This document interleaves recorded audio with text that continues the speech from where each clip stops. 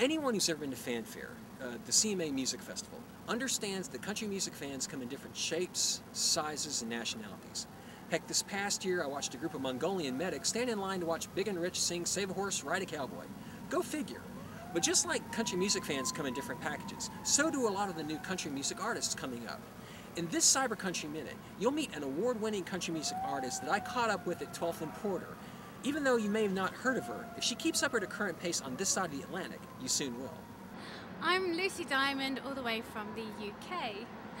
I'm here. I've had a really busy couple of months.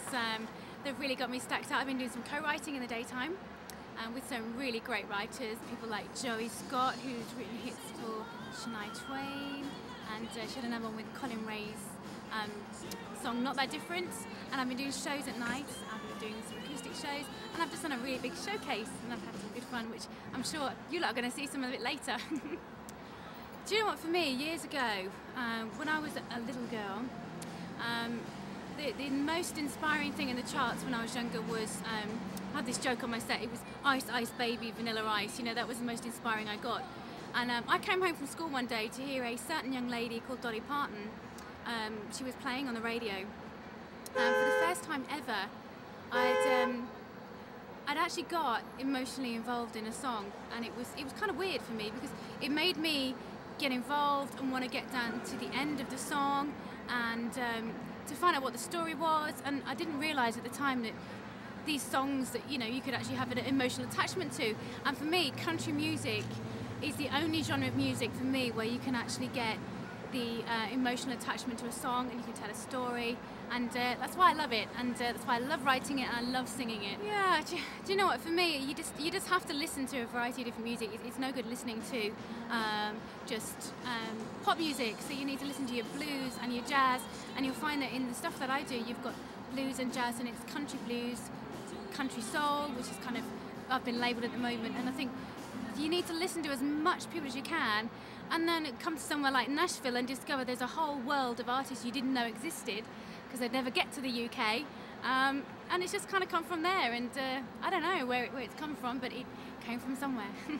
Oh, do you know what, for me, I love being able to see the audience. I love being able to look at them and sing to them and point them out, and then they smile back, and I don't like it when I can't see anything and it's all black. I love it when I can actually make eye contact with people, and that gives me a buzz on stage. And of course playing around with musicians and having some fun. I've got another 2 weeks here in Nashville, and then I'm going to Europe to do some shows and promotion, and then I'm going to South Africa for Christmas, and that should be fun. I've got some shows over there, some charity stuff I'm doing. I'm really looking forward to that. And next year it's going to be back to here. I'm definitely back in Nashville in June for the, I've just been asked to host the Global Artist Showcase, which is fantastic. So I'm doing that in June, but who knows, it's just going mad, and I've just got a diary that's set out for me and I just turn up. Do you know, if they listen to me first and they kind of like the stuff, because I do sing, this may sound kind of twee, but I do sing from the heart. I love everything I sing, and I believe in everything I sing, and that comes across on stage. So if you hear the record and you like it, you're gonna love the live set and the stage show even better, because I like to have a bit of fun and rock out. So I'm Lucie Diamond, come see me live, you'll have a good time. Thanks. Let's try that again. I'm Lucie Diamond, and there's a big truck just gone past. There you go. I'm Lucie Diamond, come see me live without the truck.